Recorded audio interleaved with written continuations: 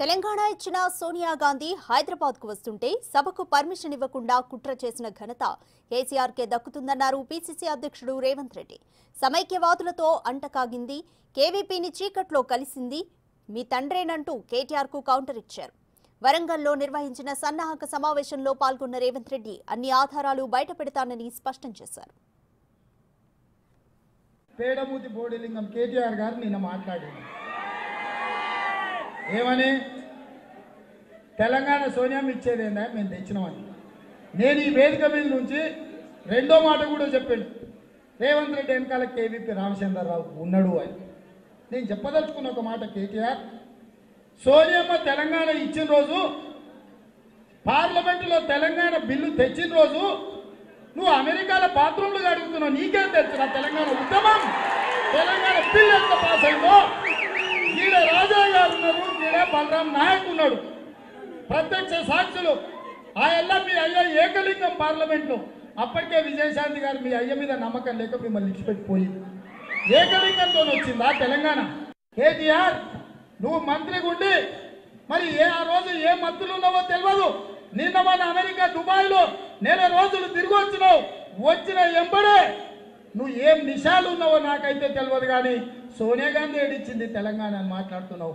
నిషా దిగాలి నీకు, నీ అయ్య చెప్పింది వినాలి. ఎందుకంటే శాసనసభలోనే అధికారికంగా నీ అయ్య ప్రకటించండు, ఇవాళ సోనియా గాంధీ గారి పట్టుదలతోని తెలంగాణ రాష్ట్రం ఏర్పడింది అని. ఇవాళ కేవీపీ రామచంద్రరావు రేవంత్ రెడ్డి వెనకాల ఉన్నాడని నేను చెప్పదలుచుకున్న సన్నాసోడా. జాతి నీది, కులం నీది, సుట్టం నీవాడు, నీ ఎంబడి ఉంటాడు. నీ అయ్యా ఆయన సీక్రెట్ల రోజు వారానికి ఒకసారి కూర్చొని లెక్కలు చూసుకుంటారు. ఈ తెలంగాణను దోసింది, ఈ తెలంగాణకు దోపిడీకి పుస్తకం ఇచ్చింది మీ దోస్తు, మీ కేవీపీ, మీ సుట్టముడు. కేవీపీ చెప్పిందని ఈ తెలంగాణ రాష్ట్రానికి వ్యతిరేకంగా ఇక్కడ ప్రజలు ఉద్యోగాలకు కొట్లాడుతుంటే కాకినాడలో ఉంటిన గజరావు భూపాల్ అని ఐపీఎస్ అధికారిని కేవీపీ రామచంద్రరావు చెప్తే డెప్యుటేషన్ మీద తీసుకొచ్చి తెలంగాణలో పెట్టినావు. ఈడ ఐఏఎస్లు ఐపీఎస్లు తెలంగాణ వాళ్ళు లేరా? మా బిడ్డ దళిత బిడ్డ ప్రవీణ్ కుమార్ లేడా? మురళీ లేడా? గడ నాగరాజు లేడా? మా వాళ్ళు లేరా? ఈ తెలంగాణ కోసం కొట్లాడిన వాళ్ళు లేరా? వీళ్ళందరినీ కాదని కేవీపీ రామచంద్రరావు చెప్పిండని కాకినాడ నుంచి మీ సుట్టపోని గజరావు భూపాల్ అనే ఐపీఎస్ ఆఫీసర్ను తెచ్చి హైదరాబాద్లో పోస్టింగ్ ఇచ్చిన మాట వాస్తవం కాదా? మీరు కూడబలుకొని మీరు సీకట్ల పంచుకొని మీరు ఊగిరేగుతారు. నాకొచ్చి కేవీపీ రామచంద్రరావు నా వెనకాల ఉన్నాడని చెప్తావా? సమైక్య రాష్ట్రం కోసం కొట్లాడిన షర్మిలమ్మ ఆమె కూడా తెలంగాణ అంటుంది. నేను ఈ సన్నాసుని అడగదలుచుకున్నా, ఉద్యమకారులకు గుర్తు చేయదలుచుకున్నా. తెలంగాణ ఆత్మగౌరవం, తెలంగాణ ప్రజల్ని పాలించే ప్రగతి భవన్ ప్రారంభోత్సవం ఎవరు చేసిండ్రు? గోదావరి జిల్లాలకు జరిగే ఉన్న చిన్నజీఆర్ స్వామి ప్రారంభించి చిన్నజీఆర్ స్వామి ముఖ్యమంత్రి కుర్చీలో కూర్చుంటే నీ అయ్యా సాష్టాంగపడి నమస్కారం పెట్టిన ఫోటోలు నేను రేపు విడుదల చేస్తా. మా బిడ్డల బలిదానాలతోటి మా దళితులు, గిరిజనులు, మా ఆదివాసులు కొట్లాడి ప్రాణాలు ఇచ్చి తెలంగాణ తెచ్చిన రాష్ట్రానికి వాళ్ళు ఓట్లేసి నేను ముఖ్యమంత్రి చేస్తే సన్నాసోడా? ప్రగతి భవన్ ప్రారంభోత్సవం రోజు ముఖ్యమంత్రి కుర్చీలో చిన్నజీఆర్ స్వామిని కూర్చోబెట్టి సాష్టాంగపడి బోర్ల పడి దండం పెట్టి తెలంగాణ ఆత్మ గౌరవాన్ని ఆంధ్రుల కాళ్ళ దగ్గర తాకట్టు పెట్టిన సన్నాసి నా కొడుకులు మీరా నా గురించి మాట్లాడేది? మీరా రేవంత్ రెడ్డి చిత్తశుద్ధిని ప్రశ్నించేది? నా ఎడమకాలు చెప్పుకు కూడా సరిపరు నువ్వు, నీ అయ్యా. నికార్సైన తెలంగాణ బిడ్డను, ఈ తెలంగాణ కోసం కొట్లాడోని, ఈ తెలంగాణ ప్రజల కోసం చచ్చటోని నేనని నేను ఈ సందర్భంగా చెప్తున్నా. ఇవాళ షర్మిలమ్మ గురించి మాట్లాడుతున్నావు. ఆయన జగన్మోహన్ రెడ్డి పాదయాత్ర చేసిందే సమైక్య రాష్ట్రం కోసం కదా. ఆయన జగన్మోహన్ రెడ్డి వస్తే మానకోట బిడ్డలు ఏం సమాధానం చెప్పిండ్రో మీరే సజీవ సాక్షి కదా. అలాంటి జగన్మోహన్ రెడ్డిని ప్రగతి భవన్ కు పిలిపించి పంచపక్ష ప్రమాణాలు పెట్టి సాధారణంగా శాల్వలు కప్పి సన్మానం చేసిన సన్నాసి నా కొడుకులు ఎవరన్నా ఉండరు అంటే మీ తండ్రి కొడుకులు అని చెప్పి నేను ఈ వేదిక మీద నుంచి చెప్పదలుచుకున్నా. చిన్నజీఆర్ స్వామికి సాష్టాంగ నమస్కారం పెట్టింది మీరు, జగన్మోహన్ రెడ్డికి పంచపక్ష ప్రమాణాలు పెట్టింది మీరు.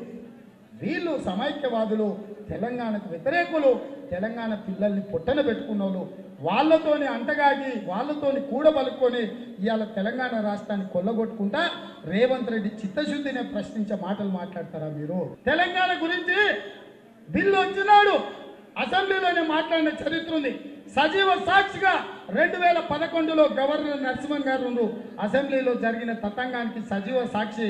ఇవాళ తమిళనాడులో ఉన్నాడు, బస్సులు పెడతా రేవంత్ రెడ్డి తెలంగాణ కోసం ఎట్లా కొట్లాడిందో ఇవాళ అసెంబ్లీలో ఉంది.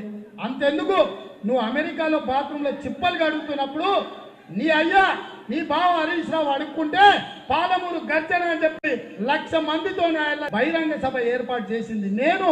కావాలంటే పాలమూరు గర్జన ఫోటోలు తిరిగేయండి మిత్రులారా. ఆ 1,00,000 మందితో సభ పెట్టింది ఎవరు? చంద్రశేఖరరావును నాటికి పిలిచింది ఎవడు? మీ బతుకులు తెలంగాణ అనే పదం పలకడానికి అర్హత లేదు. అందుకే ఈ దరిద్రులు వాళ్ళ పార్టీలో ఉన్న తెలంగాణ పదాన్ని కూడా తొలగించారు. తెలంగాణ అనేది ఆదాయ వనరు, తెలంగాణ అనేది ఏటీఎం కార్డు, తెలంగాణ అనేది ఒక ఖజానా. ఈ ఖజానాని కొల్లగొట్టే దొంగలు ఈ తండ్రి కొడుకులు. పరేడ్ గ్రౌండ్ నరేంద్ర మోడీ ఇవ్వలేదు, గచ్చిబౌలి స్టేడియం కల్వకుంట్ల చంద్రశేఖరరావు ఇయ్యలేదు. ఇద్దరు కూడబలుక్కొని ఇవాళ కాంగ్రెస్ పార్టీ సభను అడ్డుకునే కుట్ర చేస్తున్నారని చెప్పి ఊరు బయట తుక్కుగూడలో ఎక్కడ లేదు, మొత్తం రైతుల భూములు ఉన్నాయి, ఆ పక్కన పెట్టుకుంటాము అని చెప్పి తుక్కుగూడలో పోయి ఎయిర్పోర్ట్ పక్కన సమావేశాన్ని పెట్టుకుందామని అక్కడికి పోయి చూసినాం. ఆ స్థలానికి ప్రభుత్వానికి దరఖాస్తు పెట్టుకున్నాం.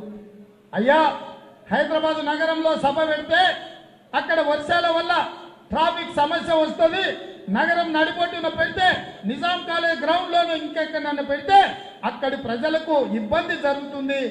మేము అడిగిన పరేడ్ గ్రౌండ్ ఇవ్వలేదు, మేము కోరుకున్న గచ్చిబౌలి స్టేడియం ఇవ్వలేదు, కనీసం ఊరు బయట తుక్కుగూడ పక్కన పొలాలలో మైదానంలో మేము భారీ బహిరంగ సభ విజయబేరి మోగించుకుంటాం, అనుమతి ఇవ్వమని అధికారులకు పెట్టినాం.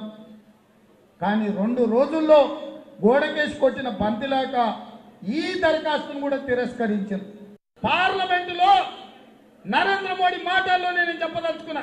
ప్రధానమంత్రిగా లోక్సభ రాజ్యసభలో చెప్పిండు, తెలంగాణ రాష్ట్రాన్ని కాంగ్రెస్ పార్టీ ఏర్పాటు చేసింది, తల్లిని చంపి బిడ్డను బతికించింది, పార్లమెంటు తలుపులు మూసి తెలంగాణ బిల్లు పాస్ చేసింది.